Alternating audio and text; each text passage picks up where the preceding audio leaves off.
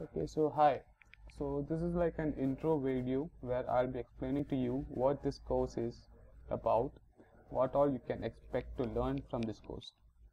So this course, as the name suggests, is about developing a website that's similar to OLX.in. Here we will be able to post our listings. As you can see, I made some 2-3 listings, post our listings, create a user account, log out, register a user account, log in to our account, etc. And during registration, there will be an activation confirmation code that will be sent to the user's mail, and once the code is entered, only will the account be created. So I'll just show to you how that works. So I'll just say Alan, John. It's Alan, username Alan. I'm gonna give one of my emails. So let me see it through gmail.com. I'm gonna give a phone number. I'm gonna give some random 10-digit number. Password. So register. So the email is being sent. So I'll just go to my Gmail. You can see confirm register, and it's asking for our activation code. So I'll just go to my account, and once the confirmation code is a random string generated using a random function, and you see this is a code, so copy, and I'll paste it, register. So it says success, you have now logged in. As you can see, Alan, dashboard, and in the dashboard, basically those listings, the inquiries which you made, the inquiries which are coming to you, and an option to create listings. This is basically a listings page which says the listings which you have created, and saying you have not created any listings as of yet. So it is asking you to create the listings. You can create listings. It will take you to create listings page. It has a title, category, the address, cities, states which you can choose from. I'm from India, so I have given the Indian states. Description of your product, the price. This is a compulsory photo, so you have to upload one, and you can upload any of the 6. It's supposed up to maximum 6 photos, and you can create it. And as you can see right now, there are 5 listings which I have put. So I'll just search for PS4. Let's see if the search function works. So PS4 search, there it is, a PS4 listing, and we'll search for all the listings that's below 50,000. It is up to 50,000, so it will show all those listings that below 50,000. Then there are 2. What about 1 lakh? There was 3, including iPhone XS. So this is what our search function mainly does. Also, the users will have an option to create an inquiry. So you see, I'll make an inquiry. It says since we are already logged in, our name and email ID would be already input, and we won't be able to change it. Phone number, if required, if you want, you can give it or not, and you can type in your message. I'll just look at and show to you how it looks without our email. So as you can see, only the item would be given. The name and email won't be inputted automatically since you are not logged in. So that feature is there, and I'll just log into one of my made accounts. So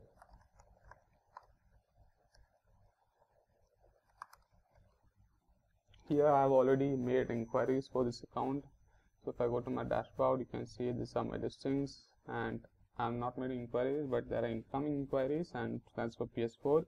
So I'll have the option to reply to him, and I can just type in the message, and email will go to Mr. M and Mr. Matthew. And you can also see there's an option to update the listings. PS4, we are only updating the title, description, price, the category, and all will remain unchanged, and only the main photo you can update it. an option to delete. So I'll just delete and show it for you. So it's deleted, and if you see in feature listing, PS4 is no longer there. And we will be also able to customize our admin page. So this is, I'll just log out and go to my admin page. So /admin.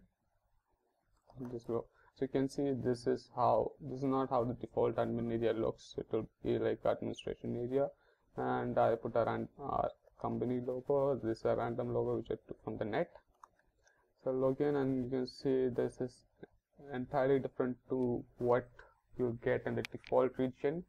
And normally under authentication would be where the users tables would be found, but we have created a custom user table so that I can add my phone number to it. Normally phone number is not allowed, but here we are adding our phone number. So you can see a phone number, and you can add extra fields and the personal area permissions. This is not how the default area looks. I'll just show you how the default area looks. So Django admin default area. Images.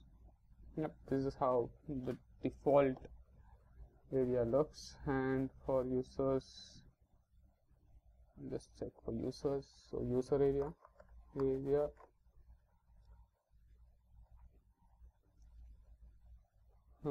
it's not there, but as you can expect, the phone number won't be there. So you can see the color is different, and there's also an option for searching the listings. As you can go to listing, you can see search filter by, if I click electronics, there's no electronics. So if I click mobiles, so there's one. iPhone, if I click cars, there's one. If I click all, everything will be listed. And option to add listings, and this is not how it normally looks. Only one link would be there, but I have customized it so that we will have the option to see the owner, the category, the price, if it's published or not. So all this is what I changed in the admin area. And let's go back to my main site. I think so you can see our dashboard checks automatically if it is an about page. Navigation bar is configured such that, and only any last three listings will be displayed in our home page. Everything else will be there in a featured listing. We also have pagination, but that is for after every 9 lists. So as of now, I've not put anything else. And so this is what you can expect from this course. You'll be learning almost 3 features. That is how to customize your user admin table, how to add, create, update, delete listings, user registration, how to style your admin page, and how to use functions, views, etc. And I would suggest people who have a written knowledge of Django to use my course, because I'm not explaining everything from the beginning thoroughly, but I'm trying as much as I can. I wanted to shorten the course as much as possible, and still it's around 7 point hours, I guess. And I don't want to increase the time limit, and I don't want to be a 15-hour course or something. That will just make it complicated, congested. And also the first 2 videos after this is kind of my mic was not functioning properly at that time. I was using my inbuilt microphone in my laptop, and hence there was some disturbance, but you can hear me properly, but there will be some sound like this. I hope you guys don't mind. Anyway, the first 2 videos are not that important, although it is kind of important. It is basically styling and getting started, nothing else. Is mainly we start from 3rd video. And also one main important point which I forgot is that we'll be using Postgres as our table. As you can see, you'll be using Postgres, and I'm using Postgres 12. So I'll be explaining how to install and set up Postgres also. So I guess that's it. Hope you guys will enjoy my course. Give it a thumbs up, subscribe, like this video, not this video, any video which you like.